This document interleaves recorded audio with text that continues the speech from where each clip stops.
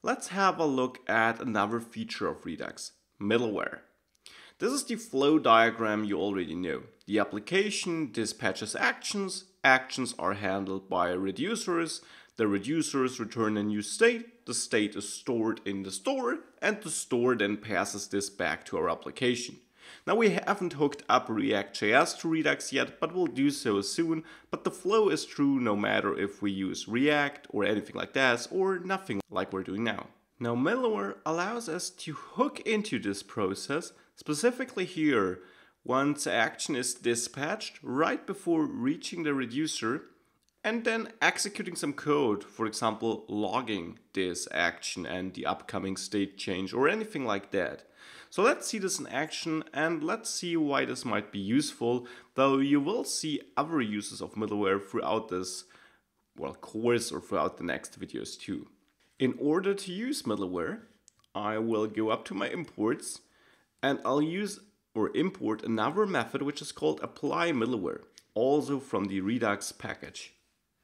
This allows me to apply some middleware into my Redux flow, as you saw it on the diagram right before. This middleware is set up here in my store or in the create store method. The first argument here creates or sets up the reducer, or reducers in this case. Then we pass the initial state, an empty JavaScript object here, as it will be overwritten by the reducers which have their own initial state. And then the apply middleware method here. Now the apply middleware method here takes an argument, and this argument is the middleware we want to use. Currently I don't have such a middleware, so let's create a new one. Let's create it right above the store. I'll name it my logger. So it's a middleware which should log something. And middleware has this pattern or is created in this way. It's a couple of fat arrow functions chained together. So we have the store which is passed into a method which actually returns as a method which takes the next method provided by Redux here, and then we have this return another method call which takes the action, which then finally has a function body as we know it, which allows us to do whatever we want to do. For example, say logged action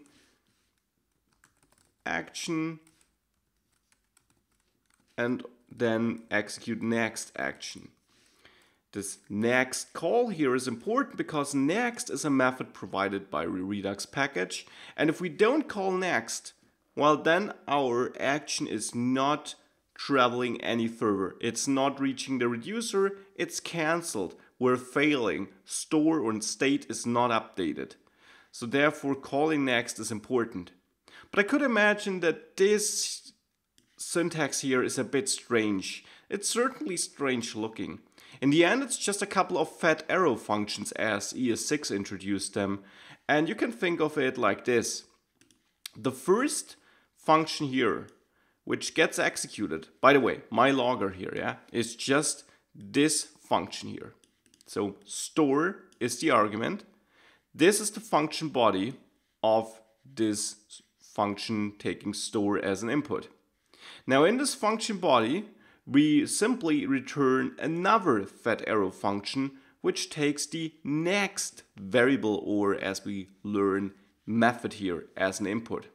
Now the next method or function here is a function automatically passed by Redux. That's why this pattern here is so important. Redux expects this pattern. It wants to pass the next method here.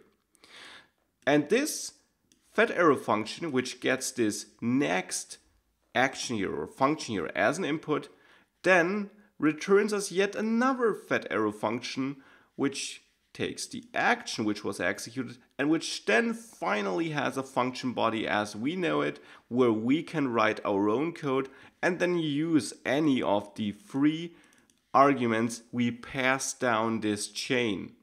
And that's why I use the fat arrow functions here, because that's the convenient way. I can use any of the arguments here in the final function, which is this one. So while it might look strange, just keep this pattern in mind, and in the end, you'll probably not write your own middleware that often, but there are some useful third-party middlewares which you might want to hook in at any point in your application.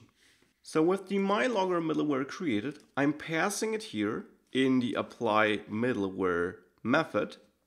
I'm calling MyLogger, and I'm not executing it, just passing a reference here. If I save this, go back to the application and reload it, now we see a whole bunch of things being logged to the console, and the store updated, well, that's just the code here in the subscription whenever the store changes. But the logged action text, that's the one from our middleware. As you can see, it always appears right before we get store updated, which makes sense because, as you saw on the slide, the middleware is executed before the store is changed and before the state is changed. So the logged action here simply is doing the following. It prints the action we're about to execute. So here add with a payload of 100, and indeed we can see the store got updated, where we have now a result of 101, and this array value of 100 was added. And then here for set age, for example, we see that the user reducer indeed changed the age here to 30. So that is how we can create our own middleware and use it. Nice to know, might be helpful, but as I just said, you'll probably use apply middleware more often in the context that you want to use some third-party middleware. So let's add one. And actually a useful one is the Redux logger, which gives us a nicer logger than the one I'm using here. So I'll go down to the console and npm install Redux logger. -- save here. And I'll just split this over multiple lines here so that it's all a bit easier to read. So the logger was installed, and I can now go to the top here, add my import, and import logger from Redux logger. I'm not using the curly braces here because logger, or the Redux logger package here, has a default export, which I then import like this. Again, ES6 stuff. Have a look at my video or course if you want to learn more about this. So I want to use this logger too. And I can use multiple middlewares by simply chaining them. Here I add logger, though here I need to execute it. Why do I need to execute logger, the one I just imported, and not MyLogger? Well, that's just how this package, Redux logger here, is set up. Logger, which I import here, is a function I actually need to execute to get again this middleware chain here. Could be different, but it isn't, so we have to do it like this. Save this, reload, and now it's getting crowded here, huh?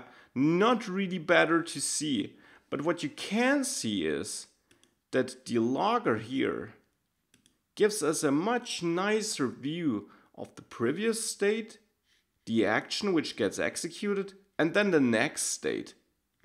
So if I remove MyLogger here to make it a bit more readable, and maybe comment out this store updated thing, if I save this and reload, now it's much easier to read. Don't expand this. Now, as you can see, we get a clear view of which actions get dispatched, what the state is before this action is dispatched. So here, when we add 22, we get the old state where the result is 101. And then we get the new state where the result is 123. And that's a nice logger for development purposes mainly, of course. Probably not something you'll use in your deployment or in your production app which you want to deploy. But that is how you use middleware, how it can be useful, and you will see another very useful thing you can do with middleware in one of the next videos when we actually have a look at asynchronous tasks, asynchronous actions, for example, reaching out to a server. But I'm not going to spoil the fun, we'll see it when we're there. So let's instead continue to the next video and finally hook up Redux and React.